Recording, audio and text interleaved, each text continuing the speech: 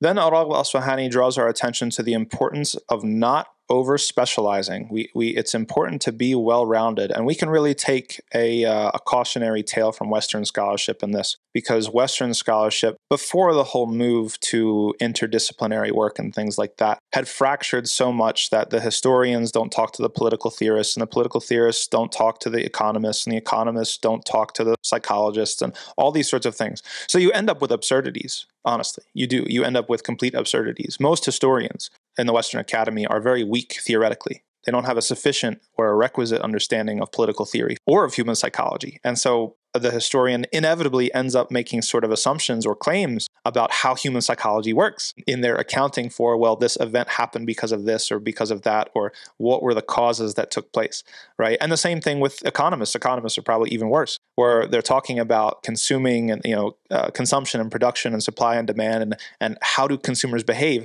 And yet most of them are woefully ignorant of psychology, right? And how humans are actually motivated. And so you have some absurdities like in microeconomics, and they say, well, we're starting out from the premise that all individuals are rational or make rational choices. It's like, you must live under a rock, because that's not true. People don't make decisions rationally. They make decisions emotionally. And so this is partly a product. You get these absurdities from the fracturing and the over-specialization, right? So al-Raghib al-Isfahani wants us to avoid the same thing. And it's a testament to the soundness and the holistic nature of Islamic scholarship that you really didn't find a whole lot of that. If you go to the Islamic scholars like the Imam Ahmed and these folks who are specialists in hadith and specialists in fiqh, and you have many people who are specialists in Quran and specialists in fiqh or something like that, you find polymaths, you find people who are extremely well-rounded in multiple different spheres. A Shafi'i writing poetry, right? You have got countless examples of these sorts of things. So al-Raghib al-Isfahani wants us to understand that being well-rounded is extremely important.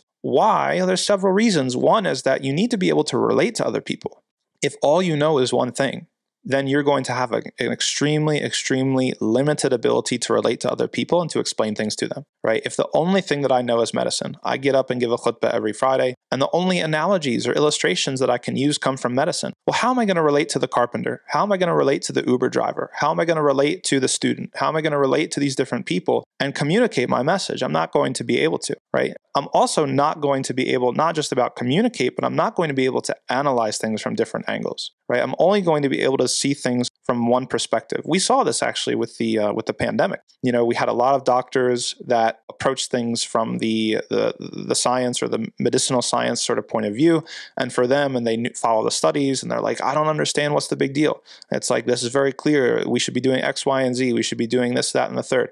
But they didn't understand politics, or they didn't understand how the pandemic was politicized, or they didn't understand the social aspect and how things got loaded in with different symbolic meanings. And so it became a whole virtue signaling thing. Well, are you left or are you right? And which tribe do you belong to, and these sorts of things. And so people were making decisions based off of those political or social concerns, and they weren't making decisions based off of medical concerns or scientific concerns. We say in English, if you only have a hammer, then everything looks like a nail. Right? If you only have one tool or one lens to look through things, then you're only going to be able to see things from a very, very limited perspective, and you're not going to be able to even hermeneutically understand how other people are making sense of things. We can bring an example or an analogy from the natural world, right? Allah subhanahu wa ta'ala created things in a system of biodiversity, right? And so our knowledge should be like that biodiversity, right? You can compare two sorts of fields. You have one field which is sort of, we go back to indigenous sort of planting and agriculture techniques. You have the three sisters, you have co-cropping, right? You have different things that are growing together. You've got cover crops, and you've got food crops, and you've got different sorts of things that are doing all different types of things for the soil, for the insects, for the birds. Everything has something within that piece of land, right? Humans can go and benefit from that land. You've got something for the birds, and something for the squirrels, and something for the bugs, and something for the earthworms, and everybody's got something there. Okay, well, what if we go the whole modern agricultural route and we make it just a monocrop, just corn, as far as the eye can see? Okay, and what we're doing is we're really putting all of our eggs in one basket. Now, the things that survive off of the corn, they come to that 1 square acre or that 1 square mile, and everything else that needs something else, it's useless to them, right? There's certain bugs that won't go there. There's certain birds that won't go there. There's certain animals that won't go there. It's dead to them. right? And so this can't be how our knowledge is, right?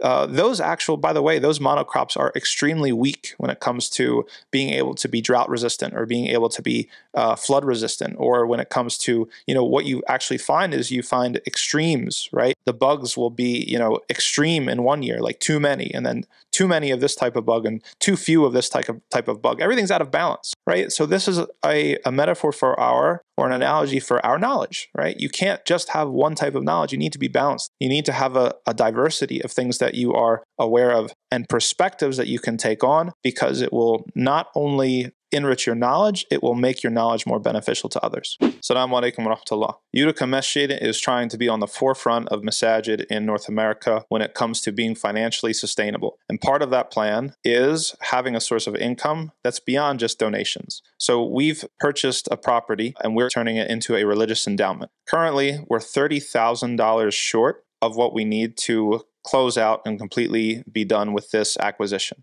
This Ramadan, we are raising money to try to cover the $30,000 shortfall, and we ask for everybody watching, everybody supports uticamasjid content, everybody who loves what we're doing, to worship Allah subhanahu wa ta'ala through this opportunity, to take advantage of attempting to build something that's greater than any single one of us, and to try to reserve your spot in paradise through this particular initiative. So please give generously. Barakallahu feekum wa jazakumullahu khairan.